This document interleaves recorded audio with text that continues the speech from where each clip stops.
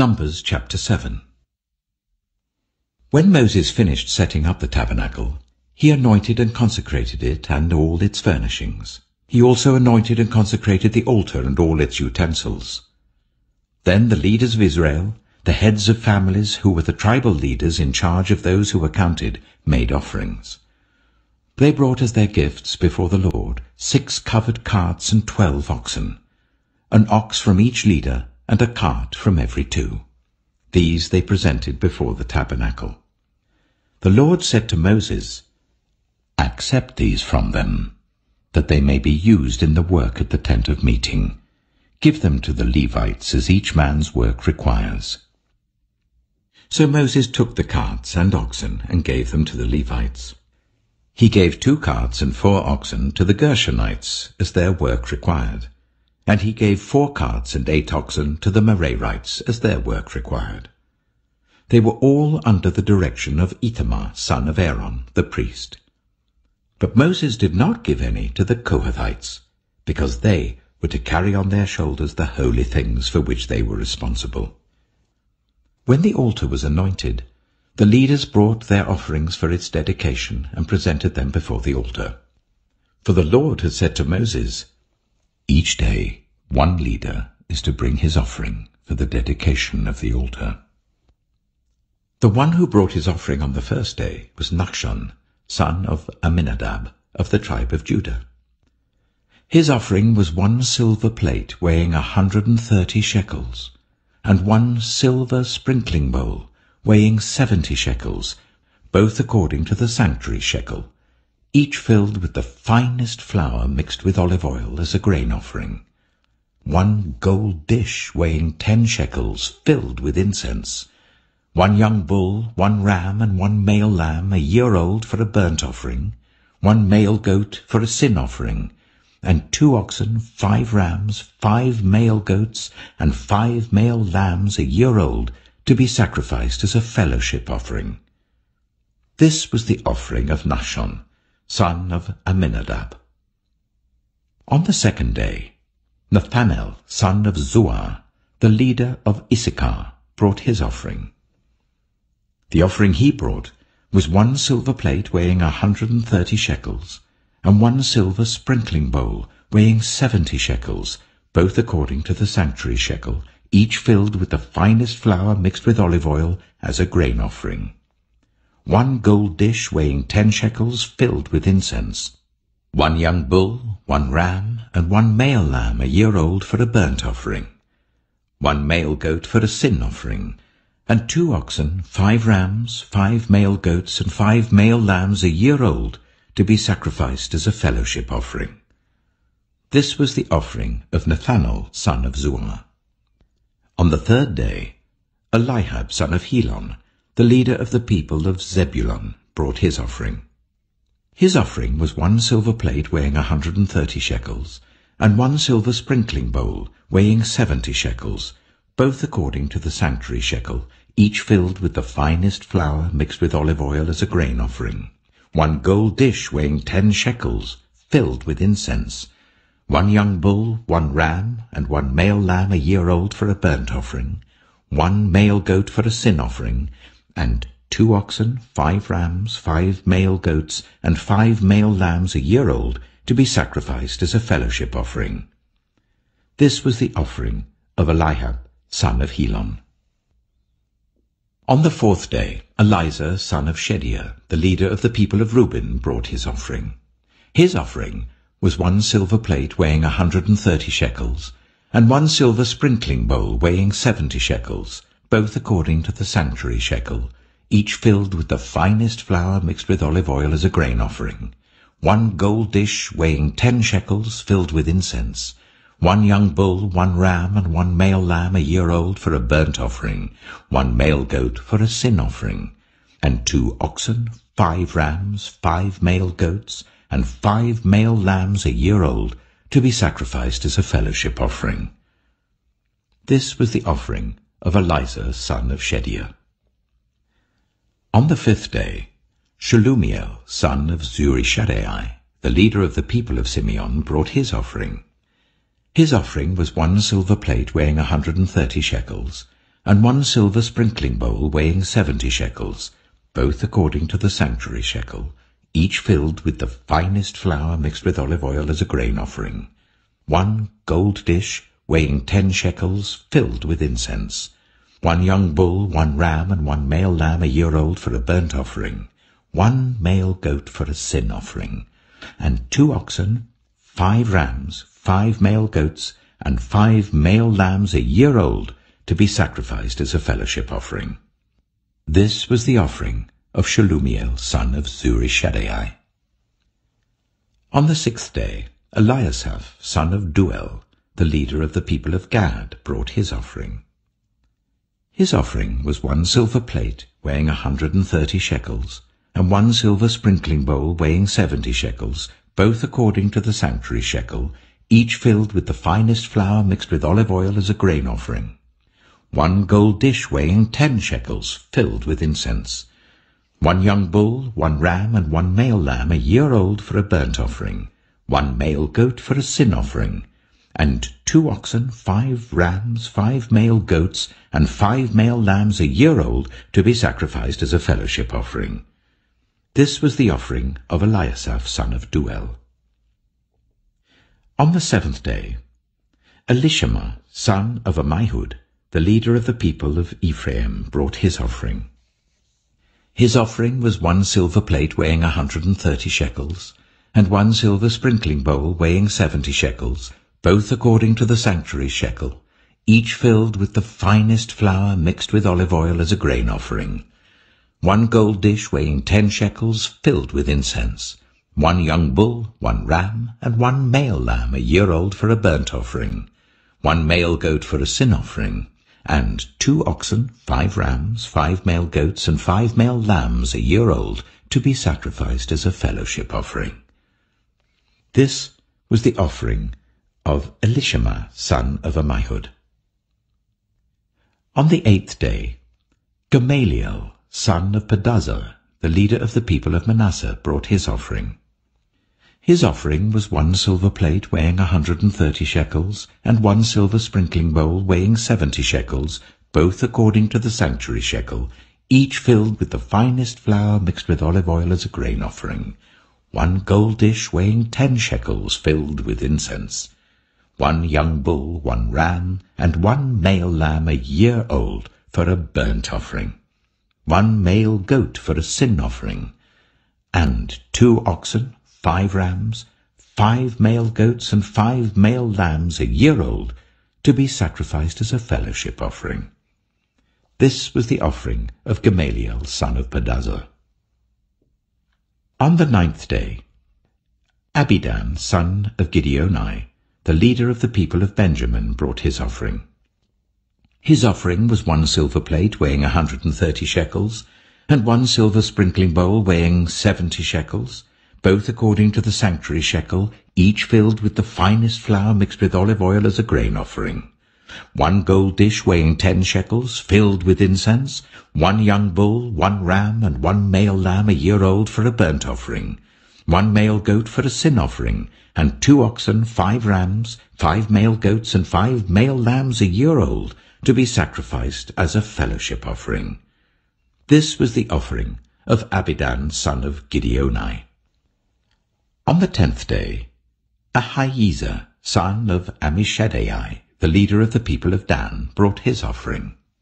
His offering was 1 silver plate weighing 130 shekels, and 1 silver sprinkling bowl weighing 70 shekels, both according to the sanctuary shekel, each filled with the finest flour mixed with olive oil as a grain offering. 1 gold dish weighing 10 shekels, filled with incense. 1 young bull, 1 ram, and 1 male lamb a year old for a burnt offering. 1 male goat for a sin offering, and 2 oxen, 5 rams, 5 male goats, and 5 male lambs a year old, to be sacrificed as a fellowship offering. This was the offering of Ahiezer, son of Ammishaddai. On the 11th day, Pagiel, son of Ochran, the leader of the people of Asher, brought his offering.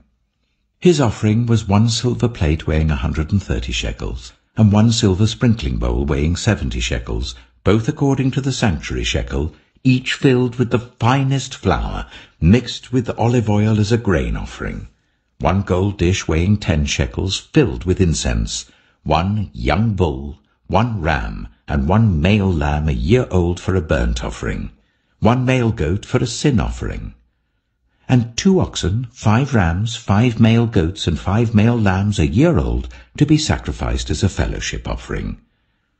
This was the offering of Pagiel, son of Ochran. On the 12th day, Ahira, son of Enan, the leader of the people of Naphtali, brought his offering. His offering was 1 silver plate weighing 130 shekels, and 1 silver sprinkling bowl weighing 70 shekels, both according to the sanctuary shekel, each filled with the finest flour mixed with olive oil as a grain offering, 1 gold dish weighing 10 shekels, filled with incense, 1 young bull, 1 ram, and 1 male lamb a year old for a burnt offering, 1 male goat for a sin offering, and 2 oxen, 5 rams, 5 male goats, and 5 male lambs a year old to be sacrificed as a fellowship offering. This was the offering of Ahira, son of Enan. These were the offerings of the Israelite leaders for the dedication of the altar when it was anointed: 12 silver plates, 12 silver sprinkling bowls, and 12 gold dishes. Each silver plate weighed 130 shekels, and each sprinkling bowl 70 shekels. Altogether, the silver dishes weighed 2,400 shekels according to the sanctuary shekel. The 12 gold dishes, filled with incense, weighed 10 shekels each, according to the sanctuary shekel. Altogether, the gold dishes weighed 120 shekels. The total number of animals for the burnt offering came to 12 young bulls, 12 rams, and 12 male lambs a year old, together with their grain offering. 12 male goats were used for the sin offering. The total number of animals for the sacrifice of the fellowship offering came to 24 oxen, 60 rams, 60 male goats, and 60 male lambs a year old. These were the offerings for the dedication of the altar after it was anointed. When Moses entered the tent of meeting to speak with the Lord, he heard the voice speaking to him from between the 2 cherubim above the atonement cover on the ark of the covenant law. In this way, the Lord spoke to him.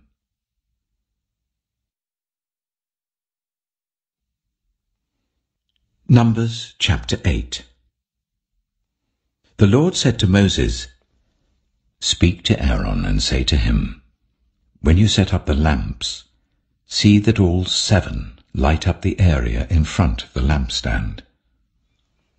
Aaron did so. He set up the lamps so that they faced forwards on the lampstand, just as the Lord commanded Moses. This is how the lampstand was made. It was made of hammered gold, from its base to its blossoms. The lampstand was made exactly like the pattern the Lord had shown Moses. The Lord said to Moses, "Take the Levites from among all the Israelites and make them ceremonially clean. To purify them, do this: sprinkle the water of cleansing on them, then make them shave their whole bodies and wash their clothes, and so they will purify themselves. Make them take a young bull with its grain offering of the finest flour mixed with olive oil. Then you are to take a second young bull for a sin offering. Bring the Levites to the front of the tent of meeting and assemble the whole Israelite community. You are to bring the Levites before the Lord, and the Israelites are to lay their hands on them. Aaron is to present the Levites before the Lord as a wave offering from the Israelites, so that they may be ready to do the work of the Lord. Then the Levites are to lay their hands on the heads of the bulls, using one for a sin offering to the Lord and the other for a burnt offering, to make atonement for the Levites. Make the Levites stand in front of Aaron and his sons, and then present them as a wave offering to the Lord. In this way, you are to set the Levites apart from the other Israelites, and the Levites will be mine. After you have purified the Levites and presented them as a wave offering, They are to come to do their work at the tent of meeting. They are the Israelites who are to be given wholly to me. I have taken them as my own, in place of the firstborn, the first male offspring from every Israelite woman. Every firstborn male in Israel, whether human or animal, is mine. When I struck down all the firstborn in Egypt, I set them apart for myself. And I have taken the Levites in place of all the firstborn sons in Israel. From among all the Israelites, I have given the Levites as gifts to Aaron and his sons to do the work at the tent of meeting on behalf of the Israelites, and to make atonement for them so that no plague will strike the Israelites when they go near the sanctuary. Moses, Aaron, and the whole Israelite community did with the Levites just as the Lord commanded Moses. The Levites purified themselves and washed their clothes. Then Aaron presented them as a wave offering before the Lord and made atonement for them to purify them. After that, the Levites came to do their work at the tent of meeting under the supervision of Aaron and his sons. They did with the Levites just as the Lord commanded Moses. The Lord said to Moses, "This applies to the Levites. Men 25 years old or more shall come to take part in the work at the tent of meeting, but at the age of 50 they must retire from their usual duties and work no longer. They may assist their brothers in performing their duties at the tent of meeting, but they themselves must not do the work. This, then, is how you are to assign the responsibilities of the Levites."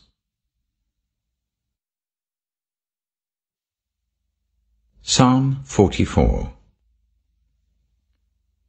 We have heard it with our ears, O God. Our ancestors have told us what you did in their days, in days long ago. With your hand you drove out the nations and planted our ancestors. You crushed the peoples and made our ancestors flourish. It was not by their sword that they won the land, nor did their arm bring them victory. It was your right hand, your arm, and the light of your face, for you loved them. You are my King and my God, who decrees victories for Jacob.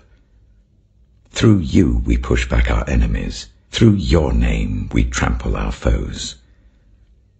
I put no trust in my bow. My sword does not bring me victory. But you give us victory over our enemies. You put our adversaries to shame. In God we make our boast all day long, and we will praise your name forever. But now you have rejected and humbled us. You no longer go out with our armies. You made us retreat before the enemy, and our adversaries have plundered us. You gave us up to be devoured like sheep, and have scattered us among the nations. You sold your people for a pittance, gaining nothing from their sale. You have made us a reproach to our neighbors, the scorn and derision of those around us.